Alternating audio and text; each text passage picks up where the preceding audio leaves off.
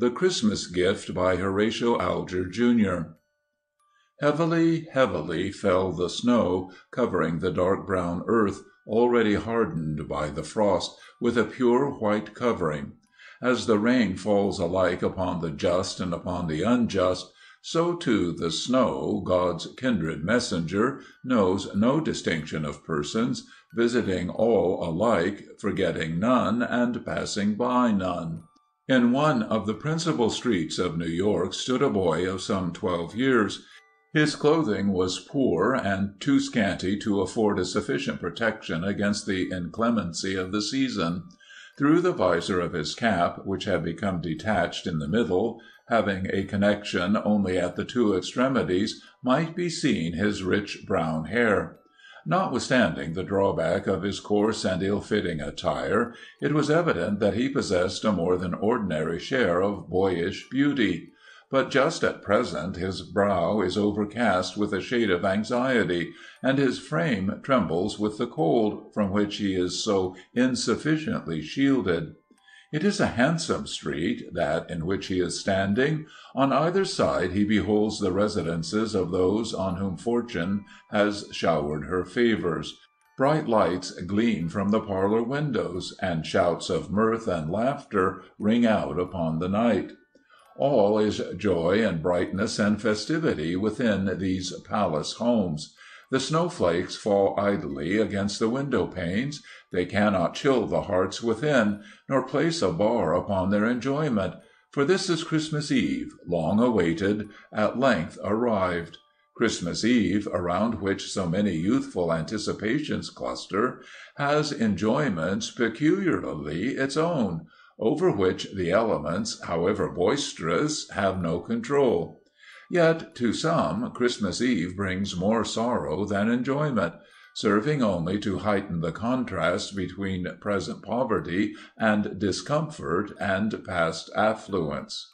But all this time we have left our little hero shivering in the street.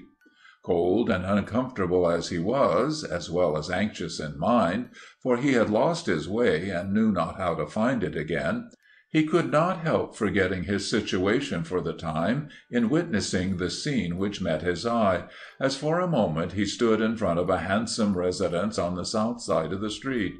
The curtains were drawn aside, so that by supporting himself on the railing he had an unobstructed view of the scene within. It was a spacious parlor, furnished in a style elegant, but not ostentatious. In the center of the apartment was a Christmas tree, brilliant with tapers, which were gleaming from every branch and twig. Gifts of various kinds were hung upon the tree, around which were gathered a group of 3 children, respectively of 8, 6, and 4 years. The eldest was a winsome fairy with sparkling eyes and dancing feet.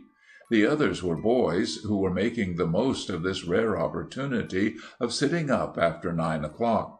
At a little distance stood Mr. Dinsmore and his wife, gazing with unalloyed enjoyment at the happiness of their children. While Lizzie was indulging in expressions of delight at the superb wax doll which St. Nicholas had so generously provided, her attention was for a moment drawn to the window, through which she distinctly saw the figure of our hero, who, as we have said, had, in his eagerness, raised himself upon the railing outside, in order to obtain a better view. She uttered an exclamation of surprise.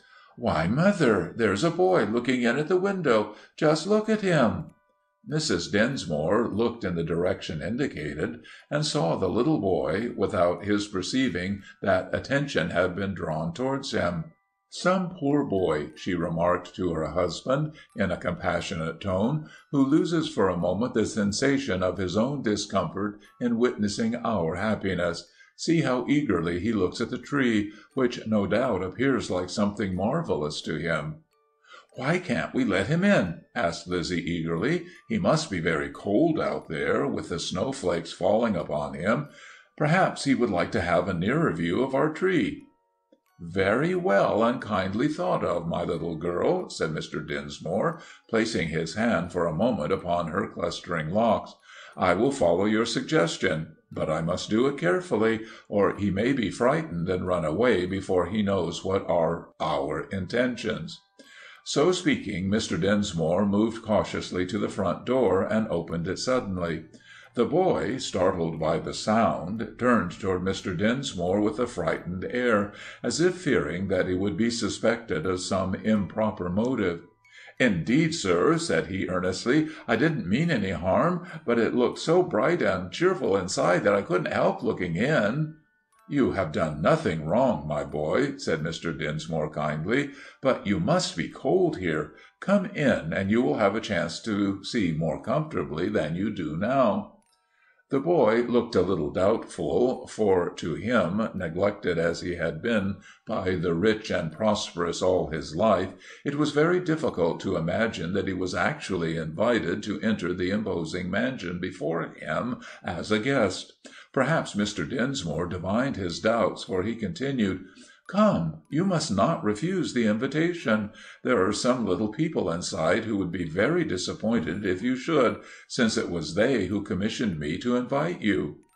"I am sure, sir, I am very much obliged both to them and to you," said the boy, gratefully, advancing towards Mr. Dinsmore, of whom he had lost whatever little distrust he had at first felt. A moment afterwards, and the boy stepped within the spacious parlor. To him, whose home offered no attractions and few comforts, the scene spread before him might well seem a scene of enchantment. "Lizzie," said Mr. Dinsmore, "come forward and welcome your guest. I would introduce him to you, but unluckily I do not know his name." "My name is Willie Grant," was the boy's reply.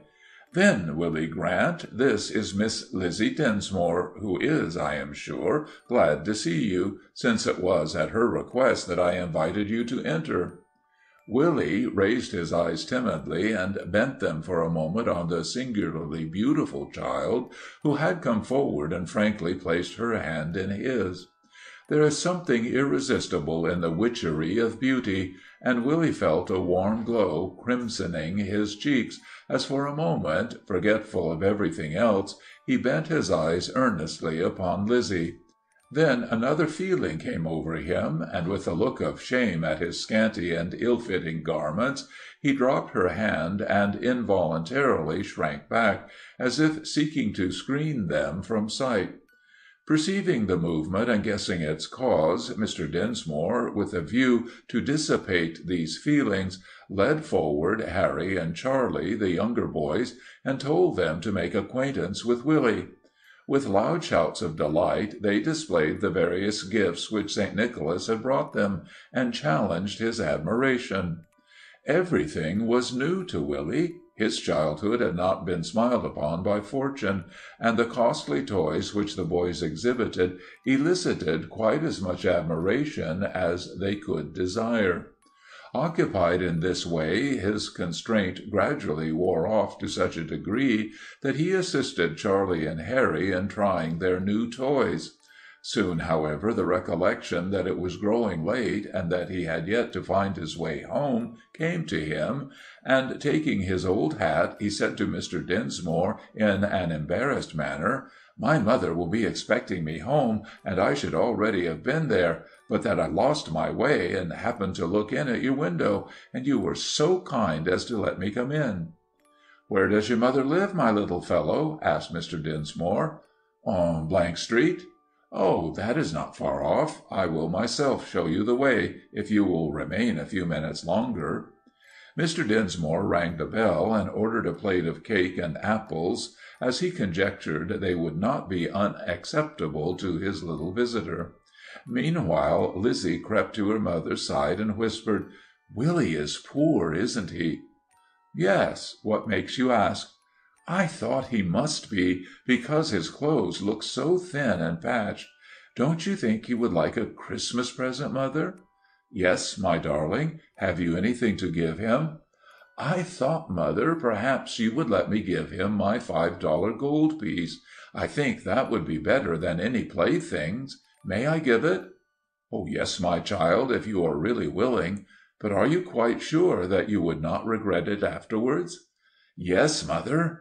and Lizzie ran lightly to the little box where she kept her treasure, quickly brought it forth, and placed it in Willie's hand. "This is your Christmas present," said she gaily. Willie looked surprised. "Do you mean it for me?" he asked, in a half-bewildered tone. "Yes, if you like it."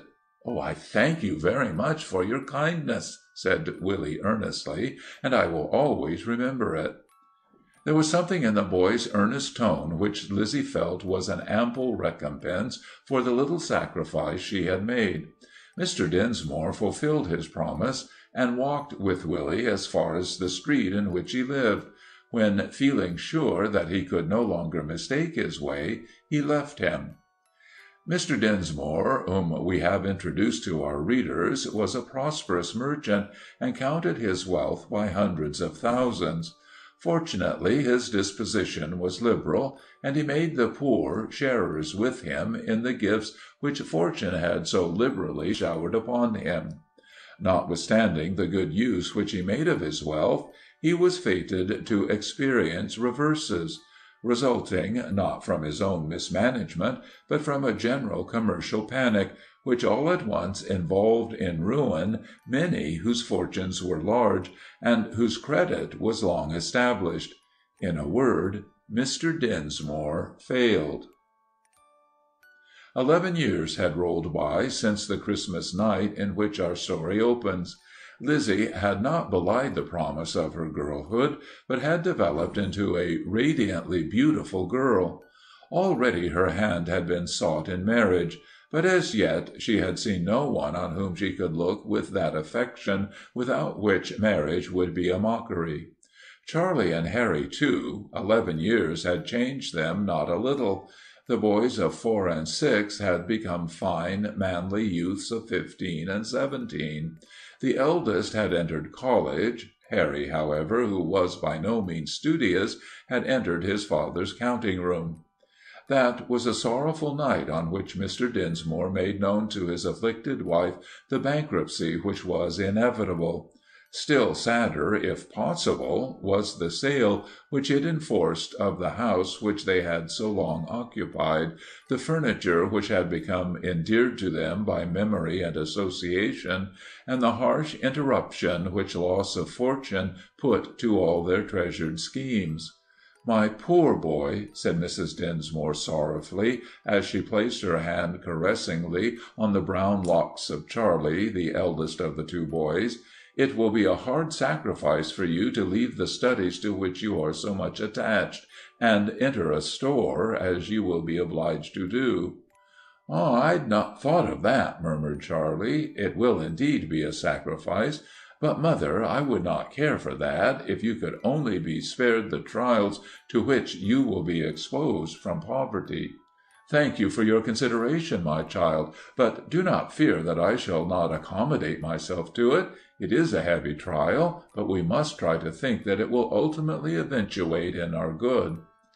At the auction of Mr. Dinsmore's house and furniture, the whole property, without exception, was knocked off to a young man, who seemed apparently of 22 or 3 years of age. He was able to secure it at a price much beneath its real value, for times were hard and money scarce, so that he had but few competitors. Mr. Dinsmore did not hear his name, and the pressure of sad thoughts prevented his making the inquiry. Possession was to be given in 1 week. Meanwhile, Mr. Dinsmore sought out a small house in an obscure part of the town, which, in point of elegance and convenience, formed a complete contrast to the one he had formerly occupied. He felt, however, that it would be all his scanty salary as clerk, for he had secured a situation in that capacity, would enable him to afford. Lizzie looked with a rueful face at the piano, as a dear friend from whom she must henceforth be separated, it being quite too costly a piece of furniture to be retained in their reduced circumstances. Her proficiency in music, for which she had a great taste, made her regret it doubly, since she might with it have added to the resources of the family by giving music lessons. On the last evening in which they were to remain in the old house, their sad thoughts were broken in upon by a ring at the bell. "Can they not even leave us to enjoy the last evening in quiet?" said Charles, half petulantly. Immediately afterwards there entered a young man, in whom Mr. Dinsmore recognized the purchaser of the house. "I need not bid you welcome," said he, smiling faintly, "since you have a better right here now than I myself. Had I been told 3 months since that this would be, I would not have believed it. But we cannot always foresee. I shall be prepared to leave to-morrow." "I shall be better satisfied if you will remain," said the young man, bowing. "What do you mean?" "Simply that, as this house and furniture are now mine, to do with as I like, I choose to restore you the latter, and offer you the use of the former, rent-free, as long as you choose to occupy it." "Who, then, are you," asked Mr. Dinsmore, in increasing surprise, "who can be so kind to utter strangers, with no claim upon you?" "You are mistaken. You have a claim upon me. Shall I tell you what it is?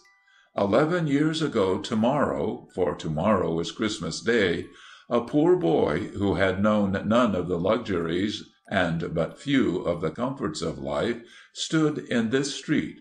His mind was ill at ease, for he had lost his way; but as he walked on he beheld a blaze of light issuing from a window—from your window—and aroused by curiosity he looked in. Around a Christmas tree, brilliant with light, a happy group were assembled. As he stood gazing in, he heard the front door open, and a gentleman came out and kindly invited him to enter. He did so, and the words of kindness and the Christmas gift with which he departed have not yet left his remembrance. 7 years passed, and the boy's fortune changed. An uncle, long supposed to be dead, found him out, and when he actually died, left him the heir of a large amount of wealth. Need I say that I am that boy, and that my name is Willie Grant? The reader's imagination can easily supply the rest. Provided with capital by his young friend, Mr. Dinsmore again embarked in business, and this time nothing occurred to check his prosperity. Charlie did not leave college, nor did Lizzie lose her piano. She gained a husband, however, and had no reason to regret the train of events which issued from her Christmas gift. End of The Christmas Gift by Horatio Alger, Jr. Bertha's Christmas Vision by Horatio Alger, Jr. It was the night before Christmas, snow was falling without, and the wind dashed the cold flakes, in eddying whirls, into the faces of those wayfarers whom business or pleasure kept out thus late. They drew their warm garments more closely about them, and hurried onward, little heeding the pelting of the storm, while the vision of a cheerful hearth and a merry family circle danced before their eyes, and warmed their hearts. Merry St. Nicholas, too, the patron saint of children, was abroad. It was a busy night with him. Thousands of parcels must be made up and showered down as many chimneys into expectant stockings before the morrow's dawn. So he gives the rein to his coursers, and speeds swiftly along, through forest and brake, through deep drifting snow, over river and lake, over hill, over dale, where the keen northern blast, with fierce angry moaning, drives fearfully past. In a large and pleasant room sat little Bertha, gazing thoughtfully into the fire. The fire crackled and burnt, and shadows, cast by its flickering light, danced on the wall. But little Bertha's thoughts were far away, and she heeded them not. For many weeks she had been looking forward to this very night, and now she was trying to conjecture what gifts good St. Nicholas had in store for her. At length she grew weary of conjecture, and took a lamp from the table, and went upstairs to bed. It was a neat little chamber, and the counterpane on Bertha's bed rivaled in whiteness the falling snow without. Bertha looked out of the window, against the panes of which the snow was beating noisily. "Oh, it is a cold night!" thought she. "St. Nicholas will have a hard time of it. What if he should not come at all?" Bertha's apprehensions were soon dispelled, for, as she looked out, the sound of silvery bells came nearer and nearer, till at length it paused under her window, and a moment afterwards was heard in an opposite direction. Bertha rubbed her eyes, and strove to distinguish the sleigh from which these sounds proceeded, but she could distinguish nothing. "Can it be St. Nicholas?" thought she. Even as she spoke, mingling with the sound of the retreating bells, she thought she could distinguish the words of a song. She listened attentively, and these were the words which the wind bore to her. "The path I have chosen is covered with snow, the streams are all frozen, yet onward I go. I glide o'er the mountain and skim o'er the lea, I pass by the fountain, yet no eye can see. My form or my shadow on snowdrift or mound, on hilltop or meadow or frost-spangled ground. While sleigh bells are ringing upon the highway, and glad parties singing, so thoughtless and gay, I pass through and over each hamlet and hall, ere mortals discover who gave them a call. I pause but to count o'er the gifts for each one, and then quickly mount o'er the stile. I am gone." "That must certainly be Santa Claus," thought Bertha, so she carefully hung up her stockings before the fire and went to bed.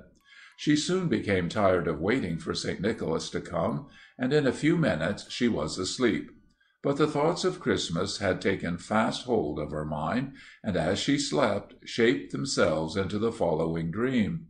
She thought that as she was lying awake in her chamber, there appeared suddenly before her 3 figures, clad in white. Slowly they advanced, hand in hand, until they stood before her bedside. Then, with united voices, they chanted the following lines: "Maiden, from the fields of air we have winged our rapid flight, bringing gifts both rich and rare on this frosty Christmas night. Guard them ever, they will be of exceeding worth to thee." They ceased, and Bertha, in great astonishment, inquired, "What, are you St. Nicholas?" Or, she added, recollecting herself, "Perhaps you are his sisters." The visitors resumed their chant: "Maiden, know, thy Christmas saint Beareth gifts of mortal taint. At the touch of sure decay, They will vanish quite away. Those we bear are not of earth, Theirs has been a higher birth." The visitors ceased, and one of their number coming forward, commenced anew: "I am Faith. To thee I bear childlike trust and confidence in the ever watchful care of our Father's providence. Maiden, one of sisters 3, this the gift I bear to thee." The second came forward and repeated: "I am Hope. When darksome clouds gather round thy earthly way, and misfortune's shadowy veil intercepts the light of day, I will come on wings of light. Clouds and mist shall straightway fly, and reveal the golden gates of a happier home on high. Maiden, one of sisters 3, this the gift I bear to thee." Smiling graciously on the wondering Bertha, Hope drew back and gave place to her sister, who commenced as follows: "I am Charity. Let me ever on thy steps attend, and as long as life shall last, be thy counselor and friend. In thy bosom I would sow seeds of gentleness and love, and a resident of earth fit thee for a home above. Maiden, and last of sisters 3, this the gift I bear to thee." Again the sisters joined hands, and with united voices chanted as at first: "Maiden, from the fields of air we have winged our rapid flight, bringing gifts both rich and rare on this frosty Christmas night. Faith and Hope and Charity, earthly maiden, sisters 3, these the gifts we bear to thee." Their voices died away, and they were gone. Bertha opened her eyes, and lo! it was all a vision that had come to her on this Christmas night. The morning sun was shining brightly through the window panes. Noisily over the frozen snow dashed the sleighs, and their bells rang a merry peal in honor of Christmas Day. Bertha glanced at the well-filled stockings that hung in front of the fire, and then she knew that St. Nicholas had been there with his budget of gifts, and the words sung by the sisters came into her mind. "Maiden, know, thy Christmas saint beareth gifts of mortal taint. Those we bear are not of earth, theirs has been a higher birth." "I will not forget the gifts of the good sisters," she murmured softly. "Doubtless it is my heavenly Father who has sent them to me." So it was that little Bertha, attended by the three sisters, walked peacefully and happily through life. The ways of God's providence, so dark and mysterious to many, became plain and clear to her, for she saw with the eye of faith. Clouds sometimes gathered around her path, but hope waved her wand, and they were at once dispelled. Jealousy and envy and angry thoughts disturbed her not, for her heart was filled with the heavenly spirit of charity. Would that we all might be blessed with Bertha's Christmas vision. End of Bertha's Christmas Vision by Horatio Alger, Jr. The December Surprise, The Telephone Santa Claus by Patten Beard. The December Surprise. Of course, you know as well as Dotty that there was a pen wiper in the first Christmas pocket. The writing on that pocket said, "Not to be opened till after you have seen all your presents from the Christmas tree on Christmas Eve." Marjorie liked the pen wiper ever so much. She said that it could be used at school. It was made of round red circles of cloth and had a button sewed at its center. The story pocket was quite bulky, and it said, "Open on Christmas Eve for a bedtime story." Marjorie read it aloud as she and Dot curled up in a big, cozy, comfortable at bedtime. They had to have a very special dispensation from Mother. She said that the surprise book story that came on Christmas Eve might keep the bedtime light lit till it was finished. So Marjorie read aloud The Telephone Santa Claus. The shops were full of Christmas toys. There were Christmas greens and fir trees everywhere. Big ribbon-trimmed holly wreaths began to appear in front windows, and everybody in the streets carried Christmas bundles. At this time, too, Mary Louise, who lived in a large and beautiful house with Mother and Daddy, and who was the only little girl they had, began to plan what she should ask Santa Claus to bring her. Can anybody ever have too many toys? Mary Louise had a whole toy closet full. There were certain very best toys put by Nurse on the top shelf for special occasions, and there were countless everyday toys, some of them a bit broken, but a great many of them quite whole and splendid, ever so much nicer than the toys that Mary Louise's little friends had to play with. Still, Mary Louise wanted more toys. The list that she now was writing in her round, wiggly handwriting had already covered several sheets of large pad paper that Nurse had given her.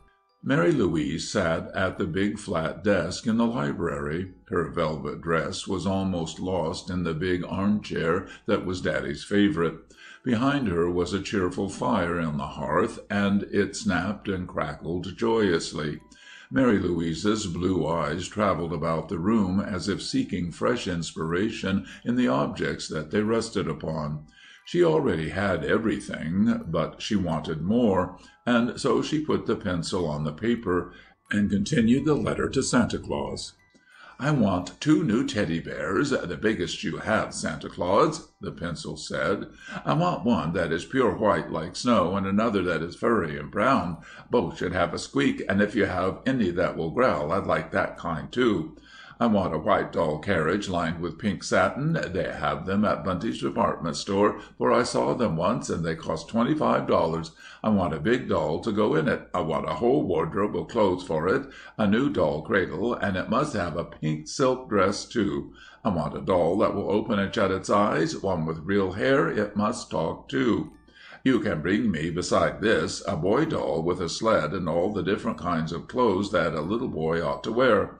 I want a real toy automobile with a horn and a lamp, not the kind that is like a tricycle, because I already have one like that. I mean the real kind that runs with gasoline. They cost $125, maybe a little more, but I don't think you mind what they cost.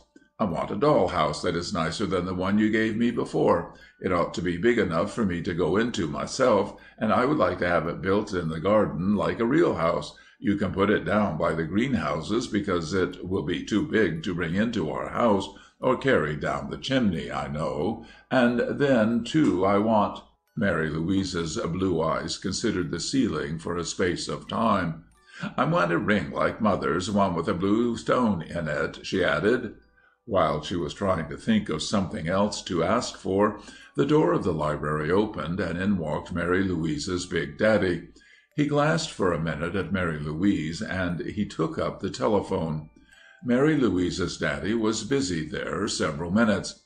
He watched Mary Louise nibbling the end of her pencil, and he looked over her shoulder at the letter.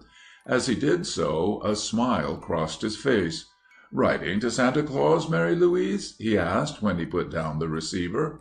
"I was wondering what to ask for next," Mary Louise informed him. "I think I'll ask for another pony. Nibbles is very nice, of course, but I'd rather like one that will trot faster. I think I'd like a white pony with a white kid harness and a white basket cart." "You're asking for a great many things, aren't you?" Daddy suggested. "Maybe it might be well to close the letter now. I'll take it with me and mail it on the way downtown. Better address the envelope." "I might think of something more," remonstrated Mary Louise, but she folded the 6 sheets of pad paper and put them into the envelope that Daddy held out. Then she addressed it to Mr. Santa Claus, Santa Claus Land, Santa Claus Country, North Pole, exactly as Nurse had told her. Daddy put it into his overcoat pocket as Mary Louise had seen him put letters that he posted for Mother. Then, as the library door closed, she plumped herself down upon the thick black fur rug in front of the fire to look at a picture book. She had not been there very long when the telephone bell rang. James didn't come as he ought, and Marie was upstairs, so Mary Louise incommoded herself by getting up from the rug to answer it. It had already rung 3 times, and she was quite ready to scold Marie for not answering it. But she did not have the chance, as Marie still did not come. So Mary Louise took up the receiver. "Hello," she called. "Hello," came a cheery answer. "What is it?" inquired Mary Louise. "I want to talk to Miss Mary Louise Snow," came the answer. "I'm Santa Claus." "Oh, I'm her!" gasped Mary Louise. I'm her!" Never before had Santa Claus called Mary Louise up by telephone. Never had she spoken to him, except for a few brief minutes at a Christmas party celebration. "You are," returned the voice. "Well, I'm glad you are at home, Mary Louise. There's something very special that I want to talk about. It's almost time for me to receive your usual Christmas letter. I suppose there are a great many things that you will want. Have you been a good little girl this year?" "Sometimes," Mary Louise faltered. "I have tried very hard not to have tantrums.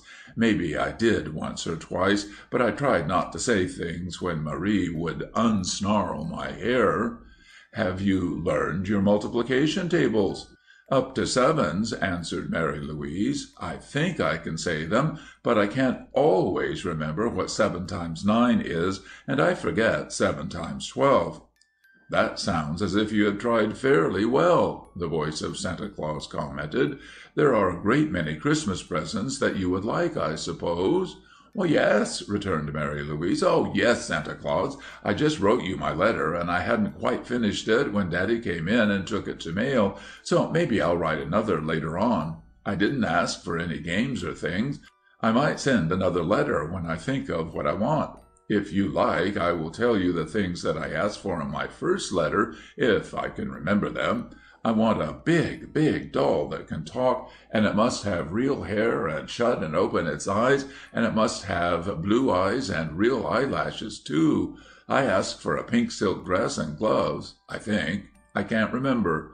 And there were 2 big teddy bears with a growl and a squeak both.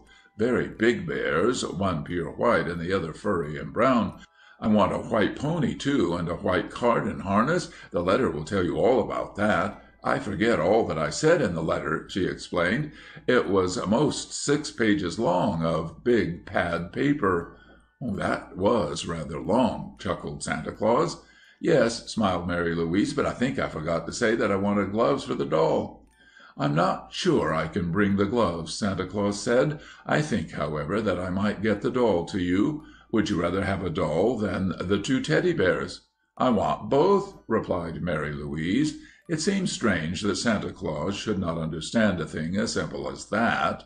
"Teddy bears are very popular, I know, but I guess you must have ever so many, and you've usually brought me nicer things than you've given other little girls that I know."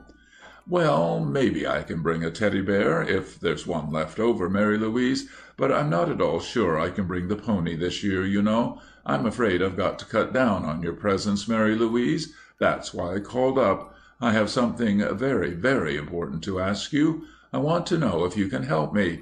I'm trying to distribute my gifts more properly this year. You know, of course, Mary Louise, that there are ever so many little children that do not get Christmas presents, especially in wartime." "Are there?" inquired Mary Louise. "I suppose it's the children who have been naughty?" "Oh, no." "What is it, then?" "It's not because I forget them or because they are naughty," explained Santa Claus's voice. "It's because too many goodies go to the rich little children. Then the poor little children who would like toys, they have nothing." "Oh!" gasped Mary Louise. "Then I suppose you've given me more than my share." "I'm afraid so," answered Santa.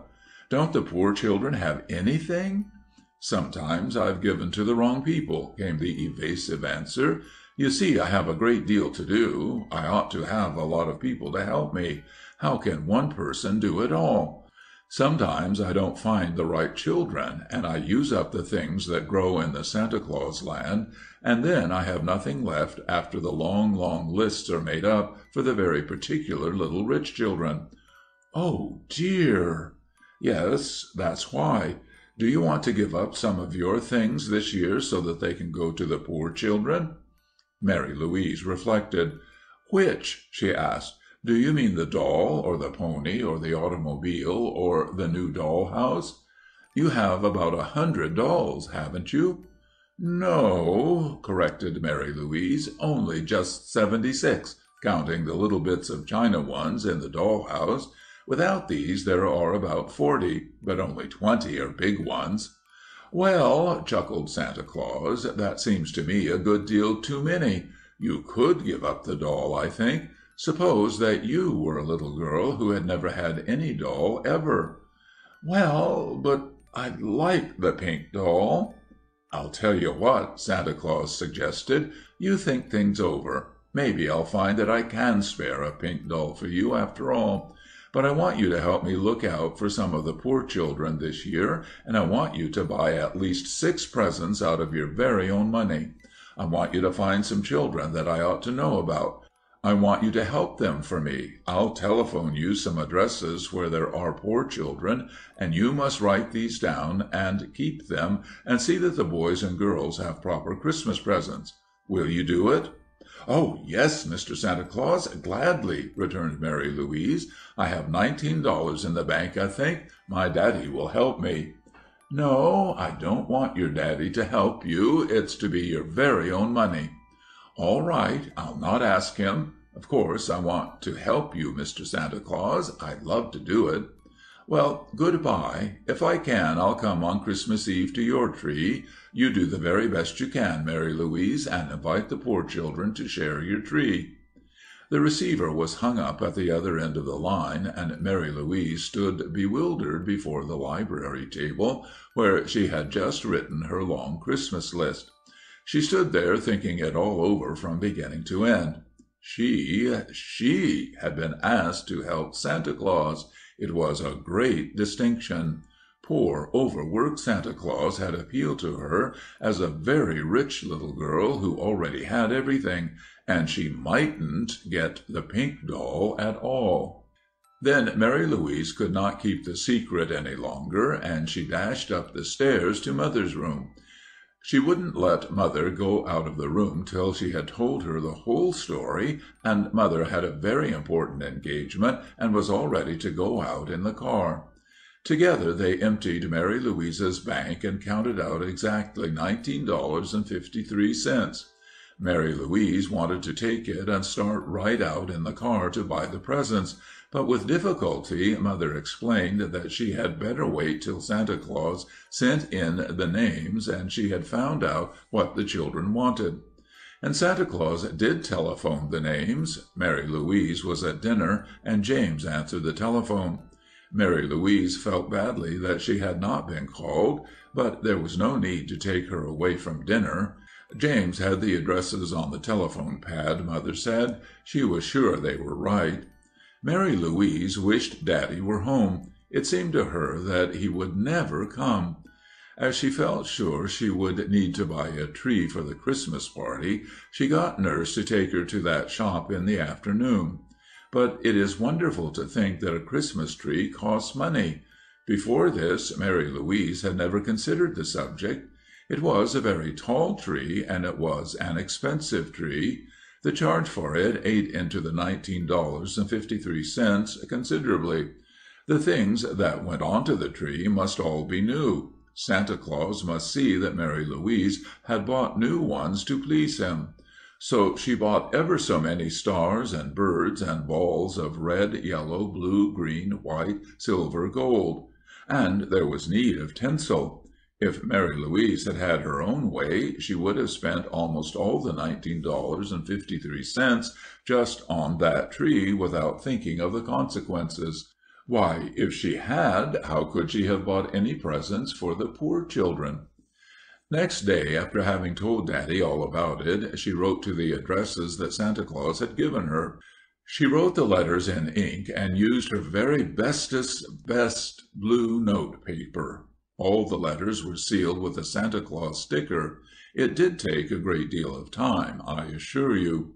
The invitations were to Mamie and Johnny and Toby Smith. They were to Tony Patino and Lily Wicks and Benny Wicks, who lived in a part of the city Mary Louise had never seen. Nurse said it was a very sad part of the city. When Mary Louise asked if she might go there and see it and see the children, Nurse said she guessed Santa Claus didn't know what he was talking about. She guessed not. Mary Louise insisted, but all in vain. Santa Claus had told her what the children's ages were and left the gifts to Mary Louise's selection. When Daddy had taken the letters to the poor children in his overcoat pocket to mail, Mary Louise fell to planning about the gifts. Only one little girl, all boys. How dreadful! But Mother helped Mary Louise by suggesting things that little boys might like. From her own playthings, Mary Louise selected her biggest doll for Lily, and would have given her ever so many other dolls had not Mother thought that Mary Louise might add other little girls to her Christmas list of poor children, and make the helping of Santa Claus more equally distributed among those who might otherwise be forgotten. How fast the $19.53 did go! Just buying the tree and the fixings, and the sled and the overcoat and mittens and skates and carts and baseball bats. It was a tragic moment when Mary Louise suddenly discovered that Benny had been neglected and didn't have as many gifts as the others. She consulted Daddy, as there were no boys' toys among her playthings, and nothing seemed right. Daddy said, well, he said she might work and earn the money to buy Benny a present. Never in her life had Mary Louise worked to earn money. How can I earn money? She asked. Daddy thought. If you will learn the 7 times 7 table and the 8 and 9 and any of the others, I'll give you $1 for every one you can say perfectly. That's very special, Mary Louise, because it's Christmas, you know. Dear me, to think of having to sit down quietly in all the excitement of Christmas rush and learn horrid multiplication tables. If anything was work, that surely was. But where there's a will, there's a way, and Mary Louise did it. She did it so well that she remembered all of the 7 table perfectly. She also went on and learned the 8 and 9 tables and the 10 table. That was easy. Then, being quite enthusiastic, she tried hard at the others and mastered the 12 table after keeping at it a steady day. With the proceeds of these earnings, paid gravely by Daddy, she was able to buy Benny a game, and when she went to buy it and found some little poor children right by the car that stopped at the entrance of Bunty's department store, she was able to invite them then and there and go right in and buy presents for them. They needed woolen scarves and mittens, and Mary Louise had found presents on the toy shelf among the toys kept for very special occasions. These would do for them. When once Mary Louise had started to help Santa Claus, there was no knowing where it would end. Whenever she went out, she saw little children whom she was sure Santa Claus had forgotten because they looked so wistfully in at shop windows. Some of them Nurse let her speak to, and she added these to her list for the party. There seemed to be no table of 13 to learn, but Daddy gave $1 for every poem she could recite, and Mary Louise knew ever so many, and it was easy to learn short ones. Oh dear, how the time did fly! Before Mary Louise knew it, Christmas Eve was there. There had been all the fun of fixing the tree, and Daddy and Mother had helped. Mary Louise hoped Santa Claus wouldn't disappoint her. She hoped that he surely would come. She was very much relieved when James came in and said that he had just been asked to deliver a message that came from Santa Claus over the telephone. It was a telegram, and it said, "Will be at your Christmas party, Christmas Eve, 8 o'clock, Santa Claus." After that, Mary Louise didn't worry. She let Marie take the tangles out of her hair and help her into her very best pink silk dress, and then she dashed downstairs to wait for all the guests who had been invited to come. She wanted to play games with them, and she wanted to tell them all about Santa Claus, and she hoped they would like to sing carols and dance around the tree. But most of all she hoped that they would like the presents she had arranged for them at Santa Claus's suggestion.